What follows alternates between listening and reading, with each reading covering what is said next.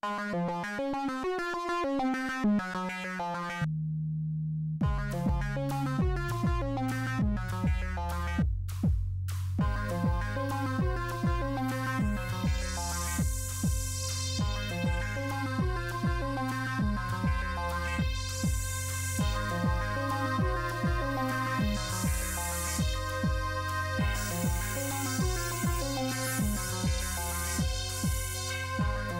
everybody, it's FutureInventions here with a review of Real Racing HD, a must-have app for the iPad. So it's made by Firemint. So now it's loading, and it actually loads pretty quickly. It's really cool. And it has amazing graphics, great music, great sound effects. This is the opening video. We're just going to pass that. And this is the main screen. And like I said, I don't really want to put the sound up all the way because I want to talk. So this is the main menu. You can check out your profile here. And you have to sync to Cloud Cell first. So right here. If you click this, then it brings up Cloud Cell and you can make your own Cloud Cell account. You also have more games, credits, options, and GTI Winner Circle. Not sure what that is. I haven't really used that, but I assume it's some kind of high score system. And Connected, where you can race with other people or join tournaments. So I'm going to show you a few things in options.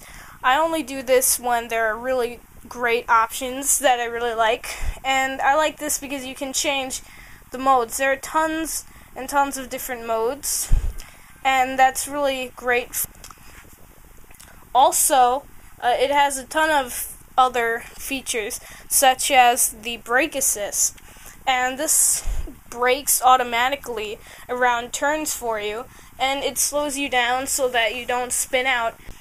Also, you have the accelerometer sensitivity and tons of other great settings. So, now I'm going to go to Quick Race, and I'm going to show you the awesome detail in the tracks. Okay, so I'm just going to pick this track, and now I can choose my car. I'm going to choose a muscle car because I think they look really cool. And now you have a bunch of cars that you can go through, and you unlock some with the career mode. And if you can't already tell, the graphics are amazing. So a really cool feature of this game is if I like this car, I can go to car skins, click add. Is that coming up on your screen? And then I can go to pretty much any photo that I have, and I can lay it on top, so it'll look really cool. So I'll just pick some random photograph. Take a picture of my dog. No, I'll take a picture of the sky, and now you can see that it's on my car. Let me take a picture of my dog, and you can see now my dog is on the car. So it's really pretty cool, and it's a great feature if you have some cool pictures that you want to use. So now I'm just going to remove it, and now we'll play. The graphics in this game are absolutely stunning.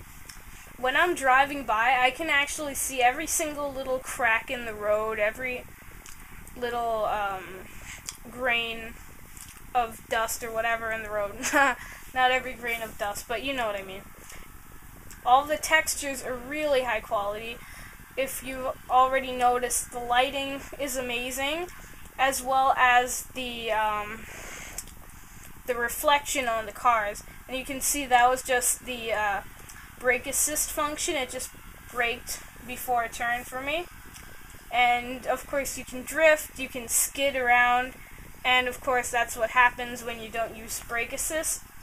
And if you look at all the signs in the trees, you can see, like I said before, the textures are really high quality. and it just looks stunning on the iPad's gigantic screen. And it's really amazing. The frame rate does not lower no matter what you're doing. I've played in some really fast-paced races, and the frame rate does not die on you at all. Also, there are graphics for when you're hitting something, and I just did that, and then it sort of gives you a little montage of your car going around, and I'm just amazed. The gameplay is great. I'm going to do it again. And so basically, like I said before, you tilt, and you can also brake the car too, just by tapping the screen on this mode. But there are all kinds of different modes, and I can change the sensitivity. And now, like I said before, if I overturn, then I can drift around. And the main hard part of this game is basically going around turns. So it can get a little difficult, but if you use brake assist, then it is really fun. If you turn off brake assist, then it just gets really frustrating, so I don't recommend that. But it is also cool, because if you turn off brake assist, then you have to kind of get a mix of going through the turns, because obviously when you go on the gravel or grass, then it slows you down, and you can also drift, and you can brake. So there are a bunch of different things you can juggle to get the perfect turn, and that makes it really fun. And I do have to say, it's pretty realistic, and it just, I don't know, this game is just a must-have game. I've been playing it for a while. I actually played 2 games. This is my second game. And now I'm just going to show you a little bit of gameplay. Hey everybody, just before I show you some gameplay, I just wanted to show you something. There is actually an alternate camera. You just click here, and then changes the camera, and you can see the cockpit. You have the dashboard and everything. Whoops. You can see there's a dashboard, a speedometer, and you can even see the guy steering the wheel, and you can see him on the stick.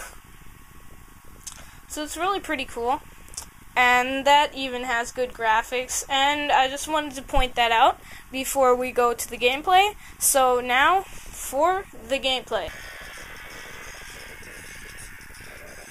Whoa. Alright.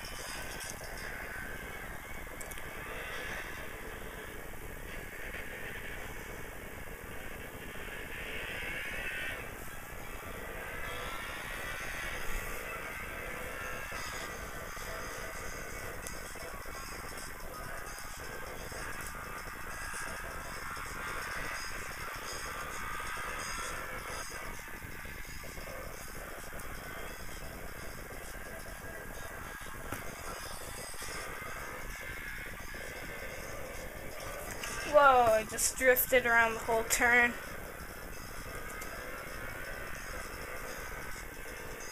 Let me tell you guys, this is really fun. I actually feel like I'm really in the game.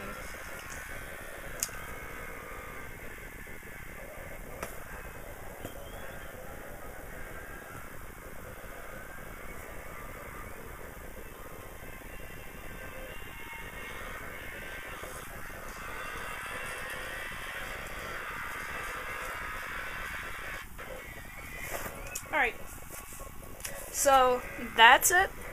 Thanks for watching. Bye. Please rate, comment, and subscribe for more great videos.